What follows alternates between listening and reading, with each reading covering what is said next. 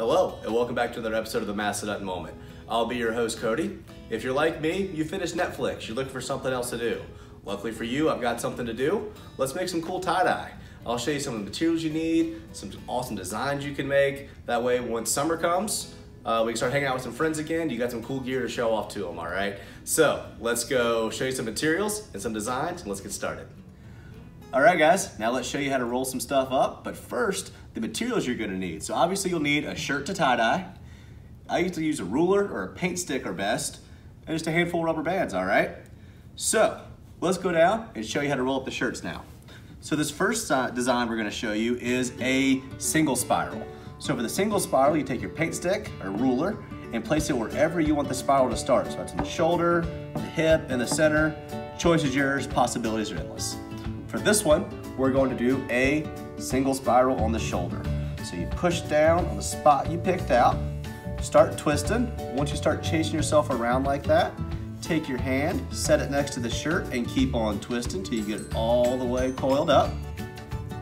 Usually have that little difficult piece there. Once you have it all in your hand, pull out your ruler. Really only need 2 rubber bands. The more rubber bands you put on there, the tighter it'll make it and the less color you'll have on your shirt. So, take your 2 rubber bands, put it on there like a T or an X, and you're good to go. You see your nice coiled up spot right there. Next, I'm gonna show you how to do a double spiral. So, for the double spiral, you start with your shirt out flat, just like before. You take either one of your corners on the bottom and fold it all the way up to your opposite corner on the shoulder, okay? Once you have that, again, take your paint stick or ruler, place it anywhere the shirt is overlapping itself. What that's gonna do is give you a nice spiral on the hip and a nice spiral on the shoulder. From there, it's pretty much the exact same process. Get your spinning going, start chasing yourself around, take your hand, coil it on up, pull out your stick, grab a rubber band, like so, grab another one right across there, all right? Now, you've got your shirts all rolled up. You can get your dye kits from Walmart, Michael's, wherever you like to get your craft supplies, and dye those up, okay?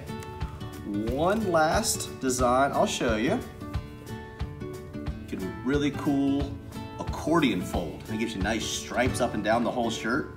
So you're really just gonna go over top, underneath, over top, underneath, over top, and underneath. Now with this, you'll need a few more rubber bands, and you need to double them over a couple of times, maybe 2 or 3. I like to go ahead and get my ends locked down first.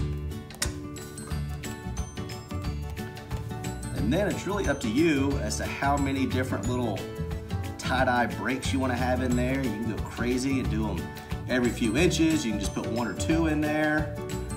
The choice is yours, and the cool thing about tie-dye is you can't mess it up. So it's always gonna be something cool, something awesome, and unique.